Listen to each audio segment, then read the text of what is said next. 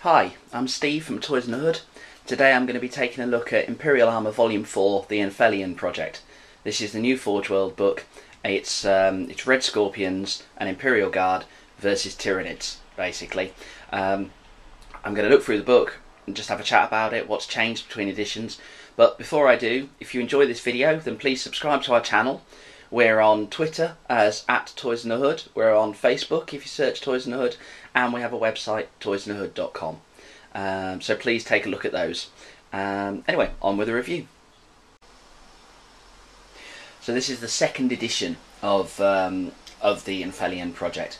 The first edition would have been produced, I think 10 years ago, when Forgeworld did a large range of Tyranid models that went with it. That's the first introduction we got to the new Forgeworld look Red Scorpions. Red Scorpions have been in the background for years and years. I think they're in the original Rogue Trader, but then they've just mentioned occasionally in the background. But this is where Forgeworld take them and make them our own.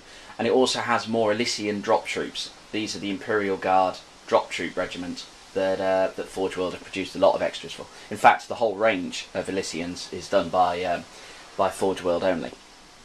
So it's a hardback book. It's similar to the codexes now, but it is a bigger book.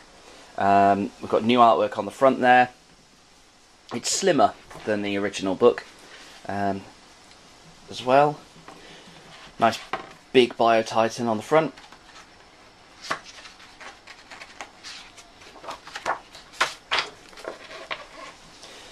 And the book is split up into the Order Xenos Prohibited Archives. This is the story and the Tyranids.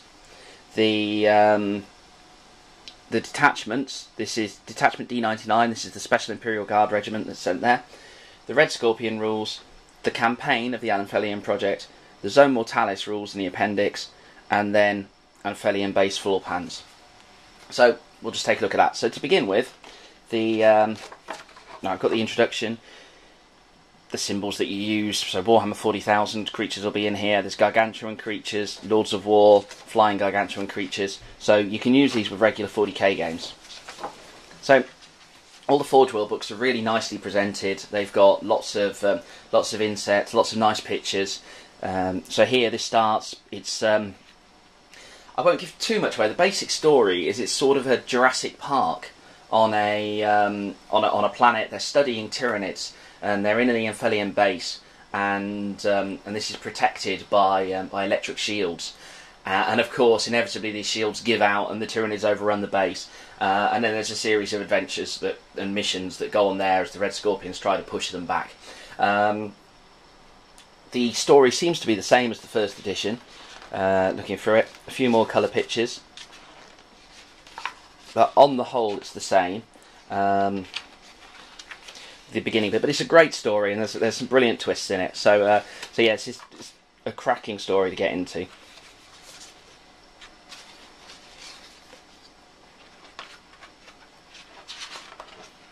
So here we go. It gives you the details of all the troops, some stories, pictures. There's a Trigon. That would be the old resin Trigon. Elysians. You get these quite common to Forgeworld books, and they seem to have found their way into the normal codexes now. These pictures of just the colour schemes, which are really handy when you're building an army. The original Anphelion project, when I was building my Red Scorpions, I just sat there with a book and copied everything. So you've got an Elysian trooper here, plasma gun. It's great to see these guys. These are like the Osprey do a whole range of history books where you get the templates that show you what the troops would look like in the days. And basically the Forgeworld books are very much the kind of equivalent of that. I always get the feeling that the Forgeworld guys are really into their history anyway. A lot of the tanks have their feel of World War II tanks, and then the books, they carry that look into it as well. So you've these almost technical drawings just to give you an idea of what everything looks like. Right. But as I say, this tells a story and it sets the scene. There's a winged hive tyrant. Obviously your fences aren't much good against that.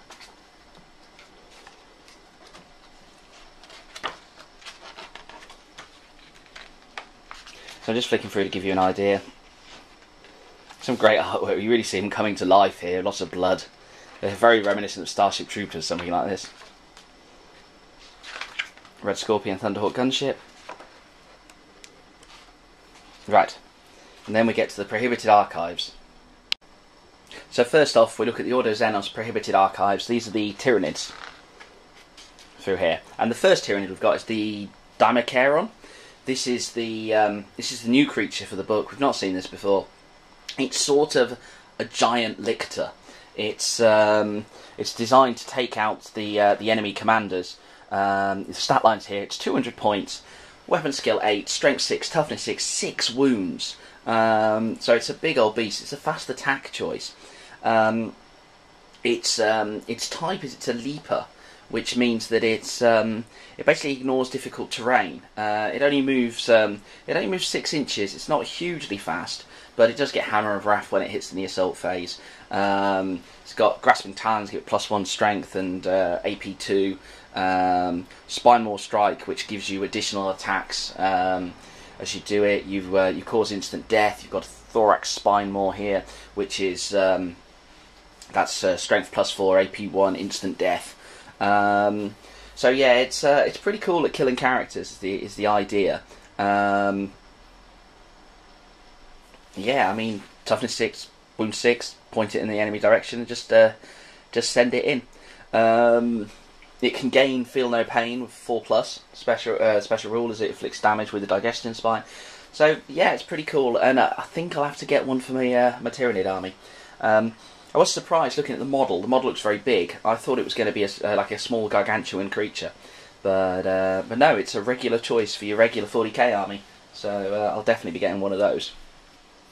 We've got the Hierophant Bio Titan. He's in here again. Now he's already in the Apocalypse book. But they've repeated the rules. But they also here, so you've got your Bio Titan. They've also now added the upgrades that are in the Forgeworld Apocalypse book. So everything's in one place.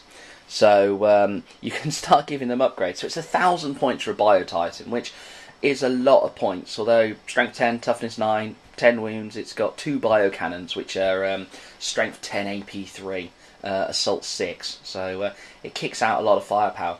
And then you get these little upgrades. You can give it one upgrade, and the choice is like there's Bioplasma Torrent. So for just 30 points, this gives you the Hellstorm template.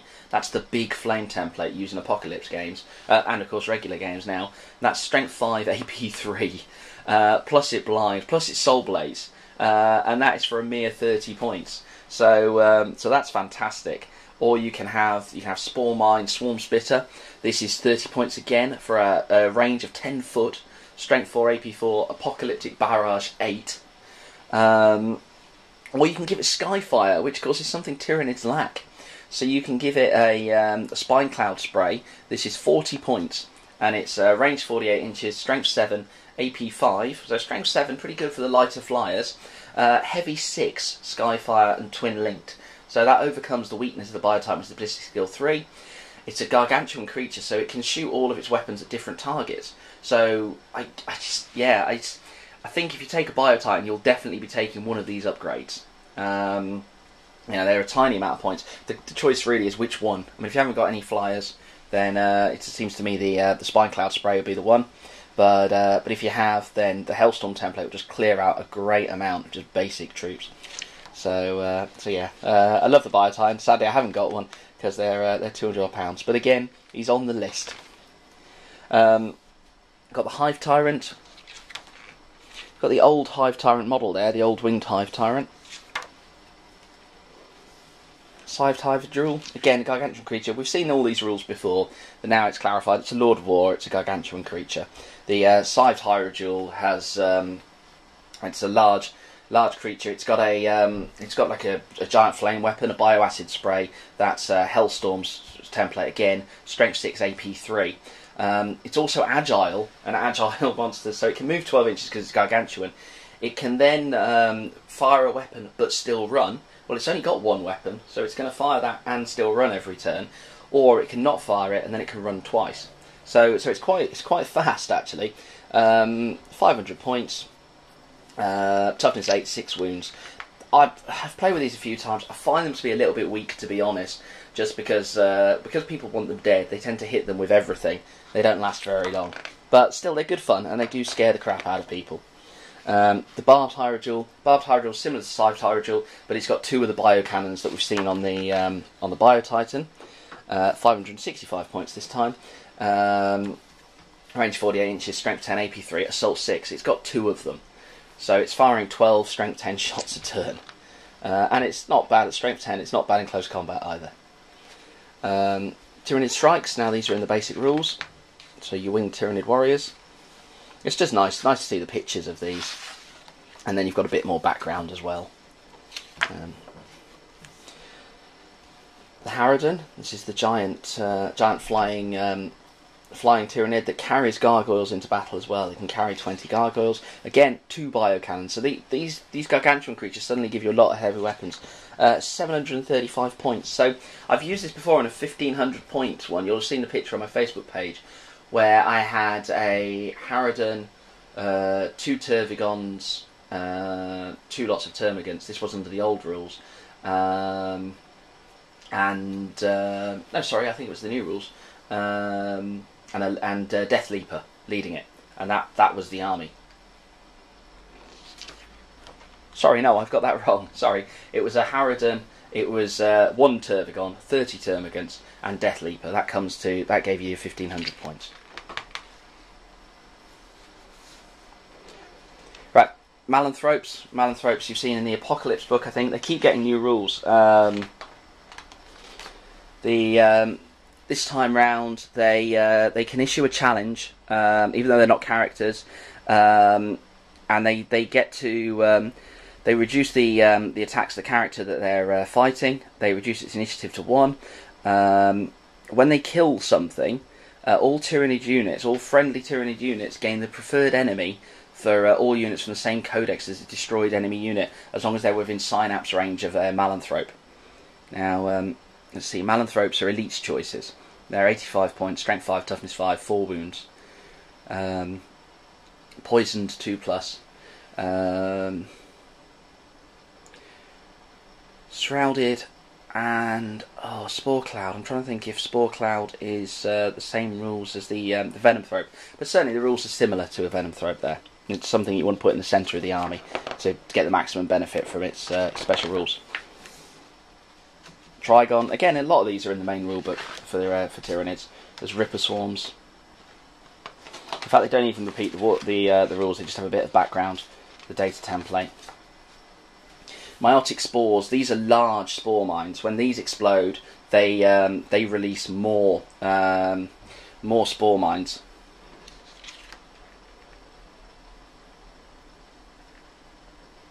Or it's a strength 5, AP 4, large blast. So basically a very big spore mine for 45 points.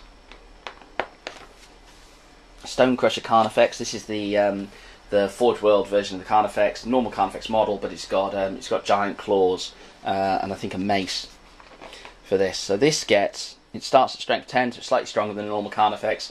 150 points, so it's a few more points. It's got Wrecker Claws. Wrecker Claws are AP 1. They have the Wrecker special rule, which re-rolls failed armour penetration vehicle rolls against fortifications and structures, and gives you +1 to the damage. The Sunder rule then lets you re-roll all failed armour penetration rolls. So I don't know why it needs 2 special rules. I guess they're probably repeated somewhere else. But he's looking pretty cool. There's a picture. The model looks pretty much like that. So you've got these giant battering rams. Right, which takes us on to the Elysians. So now we'll take a look at Detachment D99. This is the Elysian Drop Troops regiment that Inquisitor Locke has seconded to help him with the Anphelion project. They're genetically enhanced, they've got improved stats. Forgeworld have also taken this opportunity to improve the Elysian rule. The Elysians have been Forgeworld's own regiment. They were great when they came out, which I think was in 4th edition, and everything could deep strike. Now, come 6th edition, 7th edition, you can't deep strike on the first turn anymore. The drop troops, they basically sucked at what they were good at. Now they've given them combat drop rule. This is basically the same as the Space Marine rule, for where half your army turns up on the first turn. So you don't have that horrible moment of, am I going to lose because I've got nothing on the table? You know half of your stuff is going to turn up. They're an elite force. You can take them as allies with other Imperial forces. Because they're an elite force, if you take them as primary detachment, you can't take them as Lords of War. Sorry, you can't take them with a Lord of War. Now, as I say, they're genetically enhanced. Now, they get their own Warlord trait, and you can, rather than roll on any of the Warlord traits in the rulebook, you can just pick to take the Inquisitorial Experiment detachment. Now, if you take this, then what you can do is you can swap preferred enemy Tyranids, which almost all your forces have. You can swap that rule for preferred enemy Orcs, Tau Empire, Eldar, Dark Eldar, or Necrons. However, if you do that, you have to take a disadvantage. The disadvantage is either unstable metabolic reaction, anomalous dermal calcification, and hyper-aggressive tendencies. Basically, one of them you start taking casualties whenever you charge or pass the leadership test. The other one you roll an extra dice when running or charging, and you actually have to discard the highest dice you roll. And then hyper-aggressive tendencies, you basically charge towards the nearest enemy unit whenever you make a consolidation move. And if you do not make a shooting attack, you must make a run move towards the closest viable enemy unit. So it's a bit of a trade-off there. The preferred enemy is really powerful, but you've got to take the disadvantage. You've also got extra equipment. There's a long-range ground scanner. This can be set up to basically to prevent infiltrators, or to make a unit, make a unit twin-linked for that.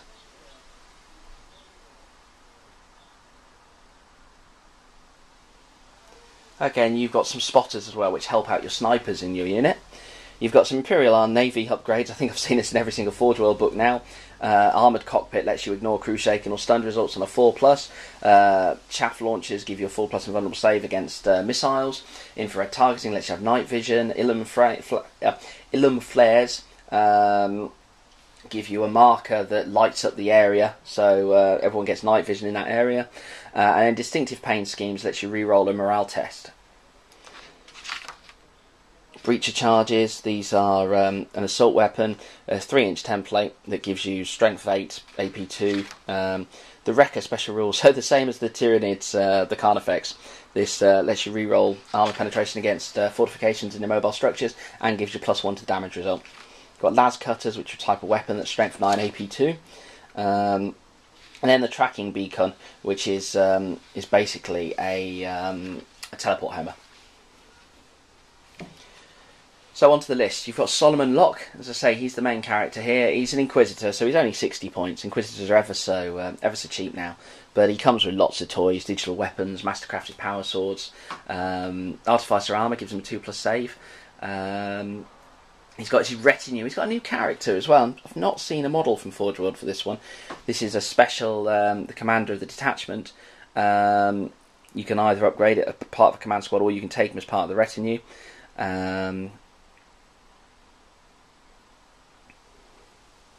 And so he lets you take a Valkyrie, heavy chainsword, refractor field, carapace armor. I guess he's 35 points for a 3-wound character, weapon skill 5, so he's pretty cool. There's your setup for the special detachment. You've got your command squad, so you can take the tracking beacons. You can start taking. Oh, where is it? No, maybe it's not here that you buy them. I was thinking the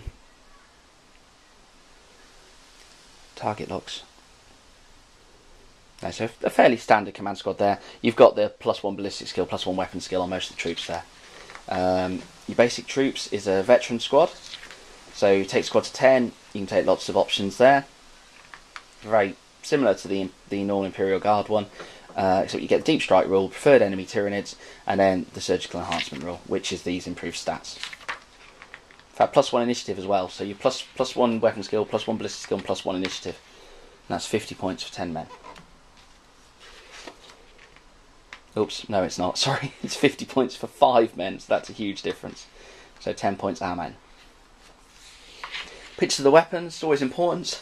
For a start, it means you can see what you're going to build the models up with. For quite a while, Workshop didn't put pictures of weapons in books, and kind of just expected you to guess what a plasma gun is. Not a problem when you've been doing the hobby for years. Bit of a problem when you're just starting out. And of course, new players are very important to us, because that's what keeps Workshop going. Indeed, the whole industry. So they can take dedicated transports. They can take the Valkyrie. They then get these rather cool. You've got decimation squads, which are designed to infiltrate. You've got veterans and snipers in there, together with the spotters. Just a little two-man team. Then there's extermination squads. Extermination squads, they can all take heavy flamers or grenade launchers. So they come with flamers. So it's a whole unit of flamers, and then you can upgrade those to heavy flamers for plus 10 points, or just upgrade them for grenade launchers. So quite a cool squad there. Deep striking in. I think you're looking at one very dead Tyranid squad. And then executioner squads. Executioner squads come with shotguns as standard, but you can upgrade the whole squad can be upgraded with plasma guns. It's expensive. It's 15 points a model, or melter guns, again 10 points a model. So you'd be looking at 105 points for a 5-man melter gun unit. But these guys deep strike, so if you can get them and you can deep strike accurately and you can land next to something, I mean, those melter guns, a squad of 5 of those, I mean, you won't take out an Imperial Knight, but you'll certainly give them a bloody nose for the rest of the game. Then you've got drop sentinels. So these are basic sentinels that they deep strike in, a little bit more expensive than normal sentinels. Valkyrie Sky Talon.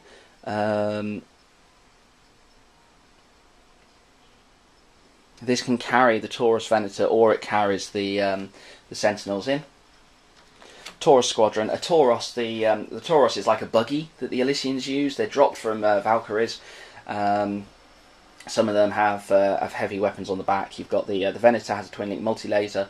The normal Tauros has a heavy flamer on. You can upgrade both those. The Tauros can be upgraded to a grenade launcher. The Venator can be upgraded to have a twin link las cannon. I mean, strength 10 vehicles. They're fast open tops. And they can ignore immobilise results on a 4+, and they re-roll dangerous terrain tests. And then their heavy support, it's a Vulture gunship. The Vulture gunship you can give a Punisher cannon to, or at least you used to be able to. Yes, you can take a twin link Punisher Gatling cannon. It's an expensive plus 50 point option, so that's 175 points. But that is a strength 5 heavy 20 weapon when it's twin linked. So with ballistic skill 4, you're not likely to miss. So that's pretty cool. These guys, I mean, they're very much with the flamers and things. They're very much about destroying lots and lots of hordes of Tyranids. And then you've got a sentry gun battery. Again, you can deep strike those in. Sentry guns, if you've not seen them before, these are like aliens when they set up the guns in the corridor. It's the same kind of thing. You drop a sentry gun, it's programmed. You either set it up in point defense mode, in which case it engages enemy targets up to 3 foot away within 90 degrees at the front, and or you can set it up as sentry mode, in which case it targets any enemy unit within 18 inches that's in line of sight, and that can fire 360 degrees. Cyclops Demolition Unit Squad. Cyclops are like the oh gosh, I think they're called Goliaths in World War II. These are small tracked bombs, and you just drive them into to enemy vehicles, enemy fortifications. So the Cyclops charge, you drive it in. It's essentially it's an assault. Happens at initiative 10, and it'll explode. And it explodes strength 9, AP 3, and it's an ordnance large blast. 185 points. We get 2 of the vehicles. Does seem quite expensive, although 2 Cyclops demolition vehicles and 2 operators forming a unit carried in a Valkyrie dedicated squadron, dedicated transport. So I guess you get your Valkyrie, your 2 demolition vehicles, and your 2 controllers. So that's not too bad for 185 points. Okay, and that takes us on to the Red Scorpions. So I love Red Scorpions. They're the Space Marine chapter that I collect. I was very lucky. I was working for Workshop at the time. It was when Apocalypse came out, and we got given a Space Marine battle company. So that was 100 Marines given to me for free. And of course, when you're at workshop, you get everything really cheap, which is brilliant. But I wanted to make them a bit special, so the Red Scorpions had come out.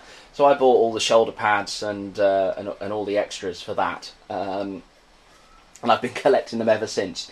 So I must have at least 10,000 points of Red Scorpions.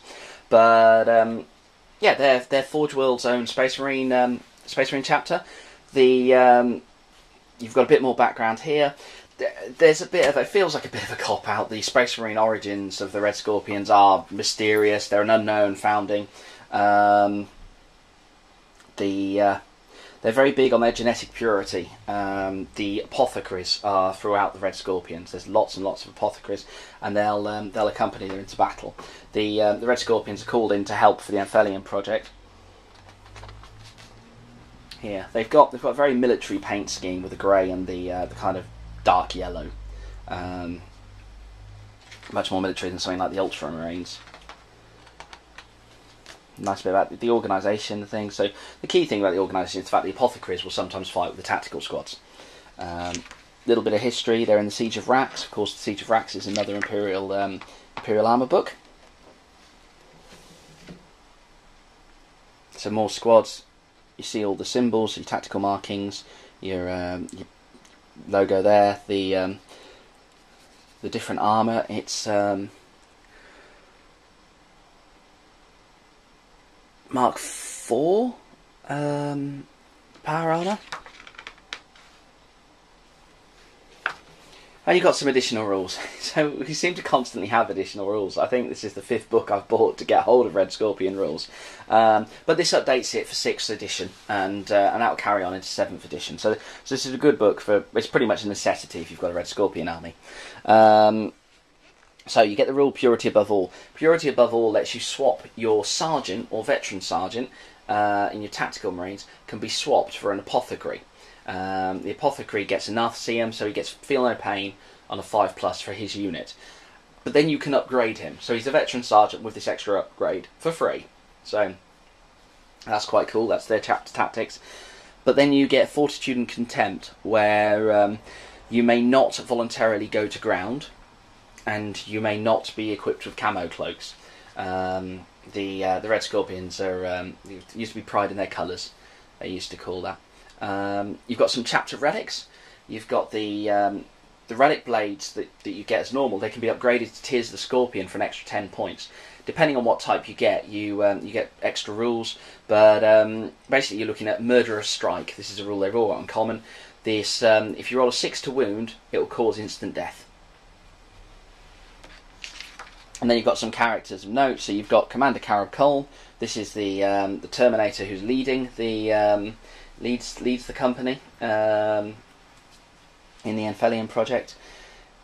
He has Master of Battle, so anyone in the same detachment as Carib Cole, any Red Scorpions, may use his leadership value, rather handy leadership 10, against all odds, so he may re-roll all attacks in close combat when outnumbered in an assault.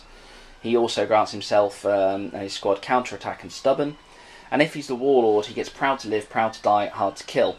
This Warlord trait gives you +1 to your combat resolution if you're within 12 inches of Carib Cole.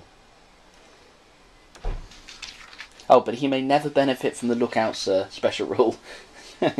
So 165 points, Terminator Armour, Teleport Homer, Iron Halo. He's Tears of the Scorpion Sword, so he's inflicting instant death.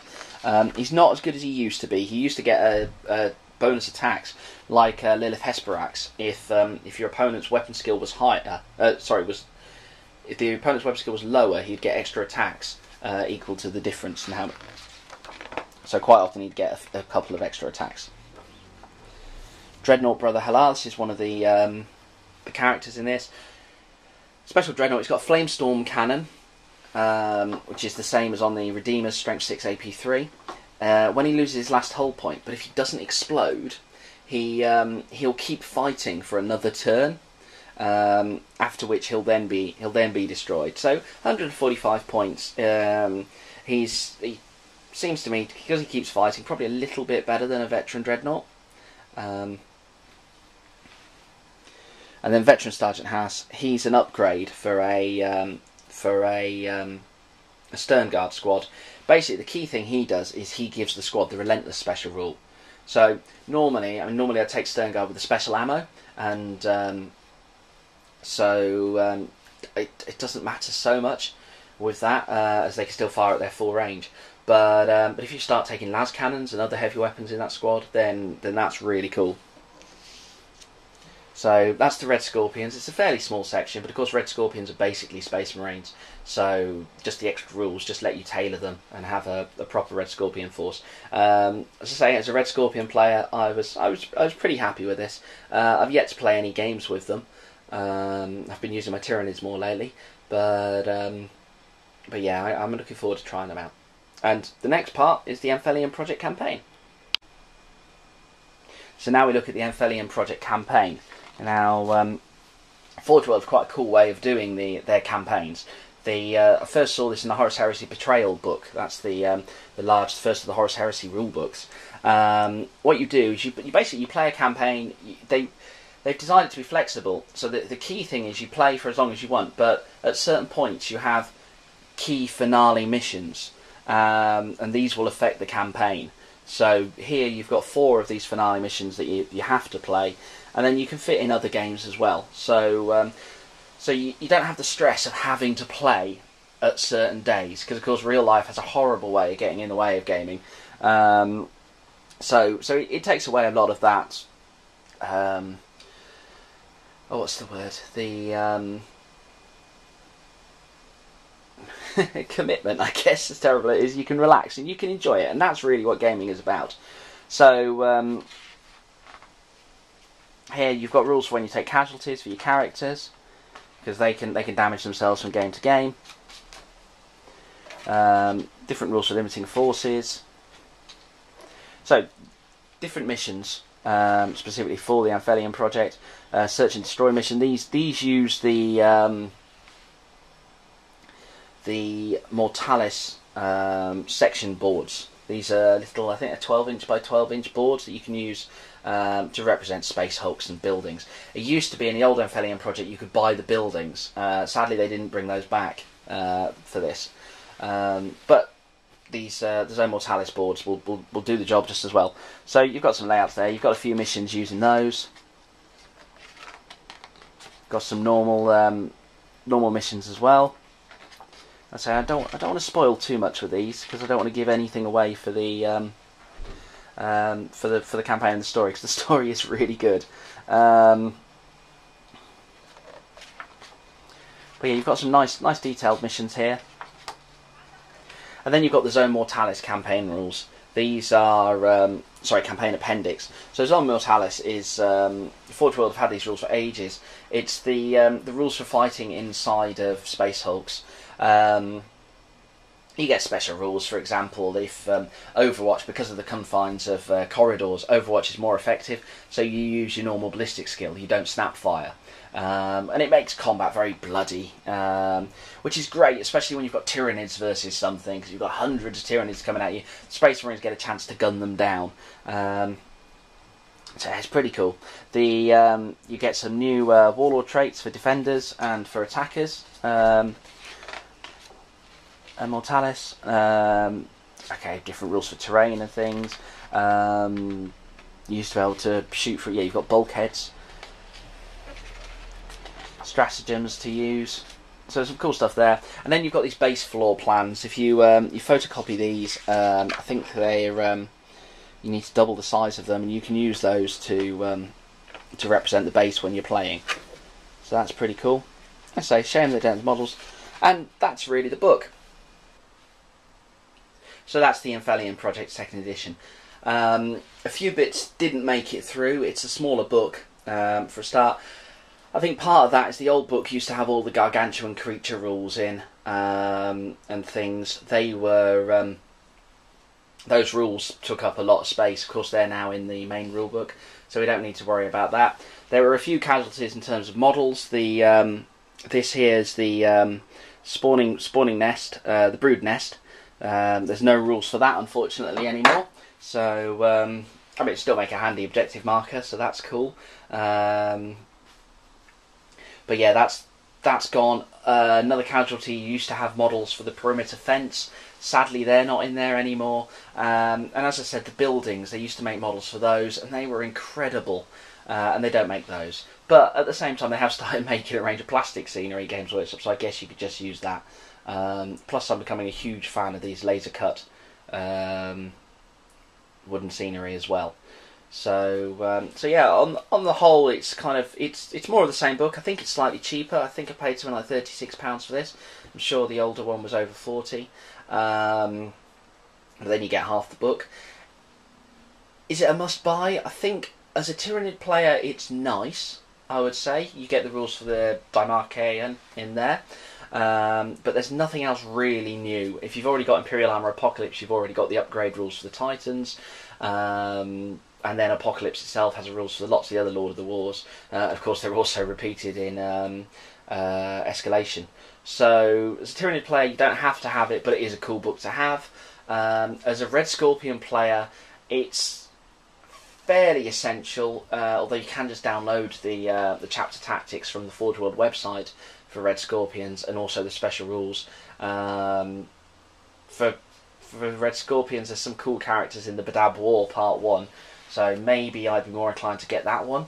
And then for Elysians, I think it's a must-have book if you're an Elysian player. For me, having Red Scorpions and Tyranids, plus my mate's got Elysians, this really seemed like an ideal book to get. The campaign rules are fun. There's some good ideas there. I think really, like I say, for £36, I think it's good value. And yeah, I think on the whole, I'd recommend this book. Yeah. So I've been Steve Yates from Toys in the Hood. Hope you've enjoyed this video. I hope it's given you a good insight to this, and hopefully we'll see you soon. Cheers!